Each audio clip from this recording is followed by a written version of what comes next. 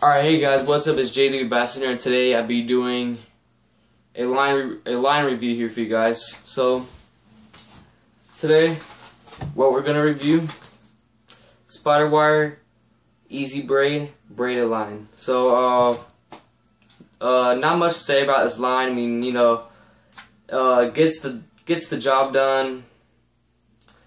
But I'm gonna, just go into it more. If it works or not. I mean, what baits I use with it. Just all that. So this is the box that it comes in. It's just a simple box right here. This cardboard box. This has a picture of the spider. I buy it and use it in normally 15-pound test. So it is constructed of dynamite fibers, which is supposedly said to be 3 times stronger than steel. I have found that I don't know if you guys can see me quite good. Let me sit like that. So I've kind of tested it out, and it is quite strong. The fibers on the spider wire. I haven't broken any fish off spider wire before, off this type of the EZ braid, because there's different types of spider wire braided line. But I haven't really lost any fish off this. It's tough. It holds knots good. I use it on my I'm not gonna get it, but I was going to. But I use it on one of my Abba Garcia's SX spinning reel, and works good.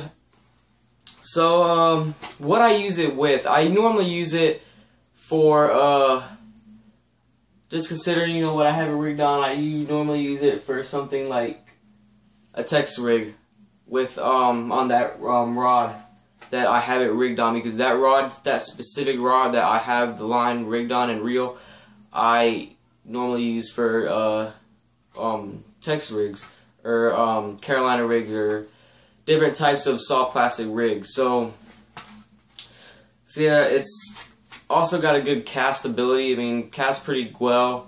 It all depends on what type of weight you use. I use just a simple, I think it's a 1/8, I think a 1/8 ounce bullet head on it normally for my text rigs that I normally rig up on that line. And it seems to cast fine. Doesn't really hold back. I mean, and it does.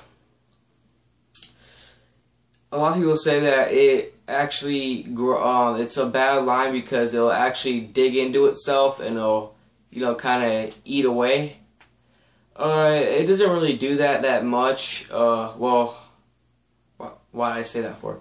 I mean, doesn't really do that. I mean, because obviously if it's gonna dig into itself, it's not gonna have good strength into it. And what I've been really noticing about it is that it's pretty strong, and I can pull it through grass mat. I can pull it through brush, fish it on a stomp, and it doesn't really seem to lack any strength matter in that. So yeah, I'll show you guys pictures of the spool right here. There's the spool right here.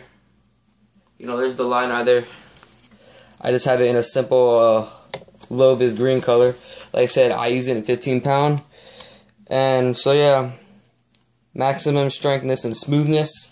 And that is what it is. Because I mean, I've tested it before.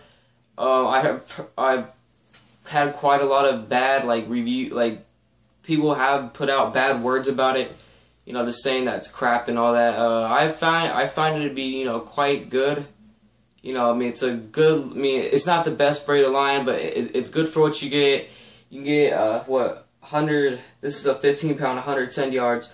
I purchased this for about, I think it was like almost $9, like $8. I got it for that spool.